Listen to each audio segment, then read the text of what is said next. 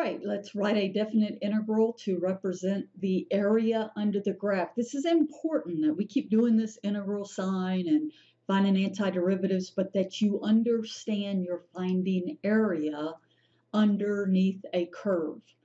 And so if I get my little pen here, I'm going to write my integral of my derivative function, e to the 0.5t. And I'm going from 0 to 4 dt. Okay, that's my width. So how do you find the antiderivative of e to the kt? You do 1 over that k. And you have this piece left. And we're going to evaluate this from 0 to 4.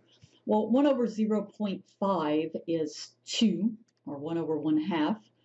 And e to the 0.5 times 4 minus 2 times e to the 0.5 times 0. So I get 2e to the second power minus 2, because e to the 0 is 1. And that's my final answer. All right, it says find the exact area of the region bounded by the x-axis and the graph of x cubed minus x. Well, if I'm bounded by the x-axis, I probably need to see what this graph looks like, and there it is. So what I'm looking at here is I'm wanting to find this area and that area. As you can see, this is certainly going to be negative area, so we're going to have to absolute value it. But it also gives me my interval, so from -1 to 0 will be this area. So let's just do it on this side, -1 to 0 of x cubed minus x dx. And then this side will be 0 to 1 x cubed minus x dx. And we have to remember to absolute value that. Now, so nicely, these two areas are going to be equal, but let's just work it out to make sure. So I find my antiderivative, which is x to the 4th over 4 minus x squared over 2, right? You got that.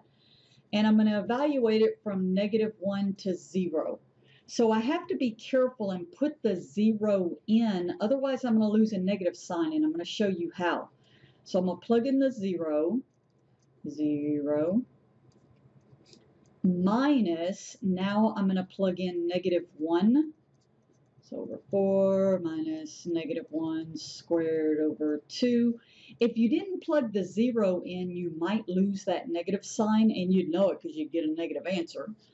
All right, and so I have that negative out front.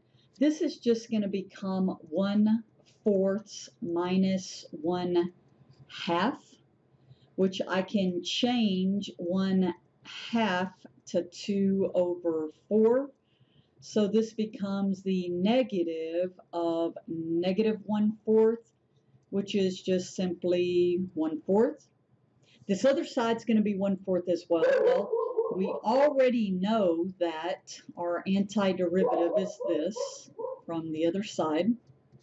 Plugging in 0 and 1. When I plug in 1, I get 1/4. I'll put the squares there. And then I plug in 0, and of course this side really doesn't matter because it's all just going to become 0. And then of course this piece is going to become, it looks just like this piece right here, right? So that's going to become -1/4, but I have to remember to absolute value it. So in other words, if my dog would stop barking, in other words, these two pieces, this area is 1/4, and this area is 1/4. So I add the two pieces, I get 2/4, or an area of 1/2 for my final answer. Okay, moving right along, here's an application. It says oil is leaking out of a ruptured tank at the rate of, or of t equals 70 e to the -0.04 t, thousands of liters per minute. At what rate in liters per minute is oil leaking out at t equals 0? Well, this is already a rate, so that just simply means to take and plug in 0 So r of 0 are 70e to the negative. This is where you have to be careful in your reading because you always just think right away you're going to do something with calculus. But this is just simply evaluating this function.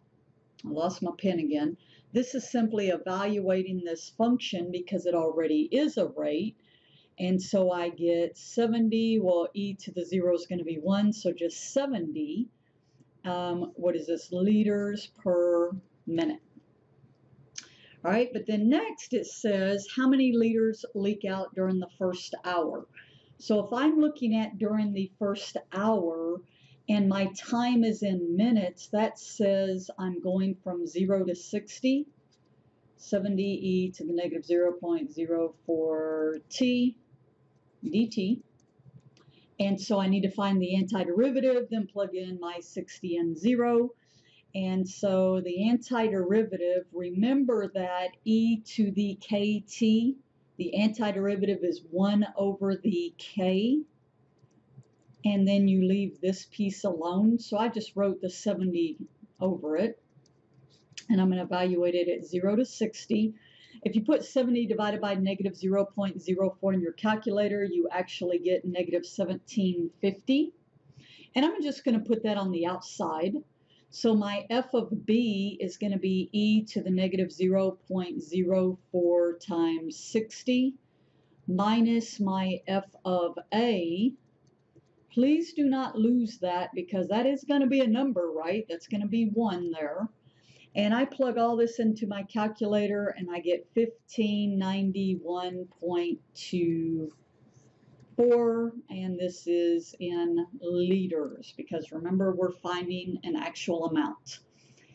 Sometimes you'll just be told things like in the long run, the amount of medication in somebody's body, and they don't say in how many hours, it's just in the long run, and that's what infinite limits are.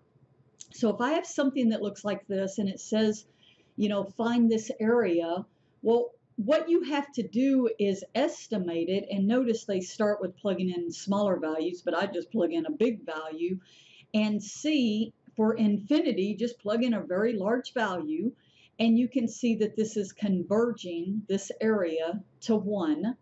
So again, if I drew the graph starting at 1, heading out forever and ever and ever, and I wanted to find this area, I just pick a very large value to plug in, and I got my answer of 1.